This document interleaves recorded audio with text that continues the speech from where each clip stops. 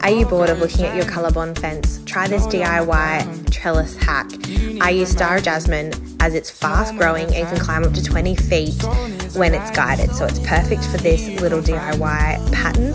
I use saddle clips 40mm spaced above the top and the bottom, and then I colour match with the Teks screws for your colourbond fence, perfect to blend in. Once you've done it on the top and the bottom, you can go ahead and create your pattern with the wire. I do it 5 clips apart, creating that diagonal feature up and down. And now for the fun part is watching it grow every single week. I go out there and I feed the new growth along the wire. It is perfect. Look at it now. Save this for later.